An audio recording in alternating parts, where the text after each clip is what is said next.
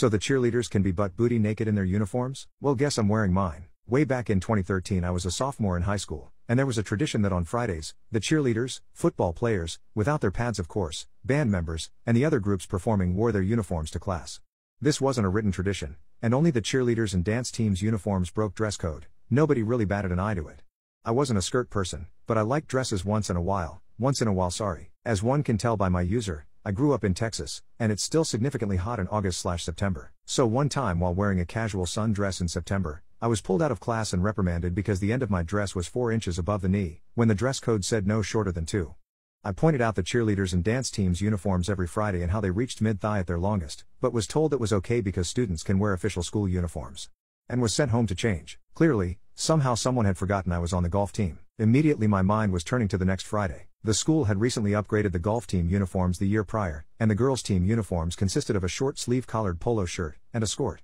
If you don't know what a skirt is, it's essentially a skirt and short shorts combined. It looks like a skirt, but they essentially act like built-in bike shorts, and these effers were short, I'd argue shorter than the average cheerleader skirt. So that next Friday, about 3 days later, to my parents' surprise, I was ready to go that morning in my golf uniform, as compared to taking a bag to keep the clothes in to change into after school. But I just said Fridays, we can wear our uniforms to class, and they accepted without question and took me to school. Well, by second period, I was sent to the office yet again, and the first thing the assistant principal asked me was why I would deliberately disobey her right after our last conversation and threatened in school suspension. I'll never get anywhere in life by not listening, yada yada yada. When I finally had a chance to get a word in, I said, but this is my school golf uniform, and I pointed to our school's logo that was sewn into my polo shirt. You said students can wear official school uniforms to class. Why are the cheerleader uniforms okay and mine isn't? This isn't even a skirt, it's a skort, it has pants.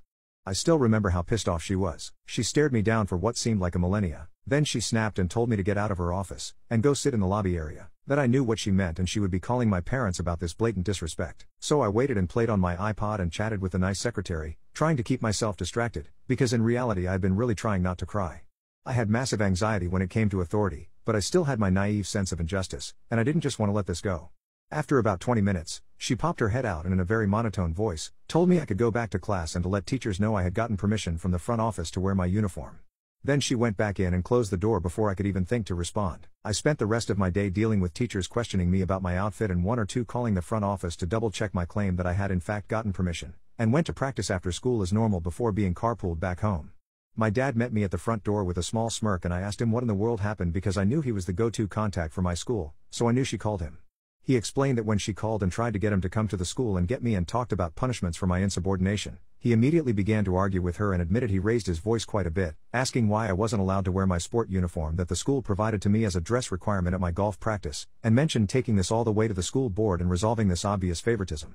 He then asked me not to do that again, but that he was proud of me, and told me I know I had told you never to start a fight, but to always fight back. I always thought physically, but you damn sure took the advice.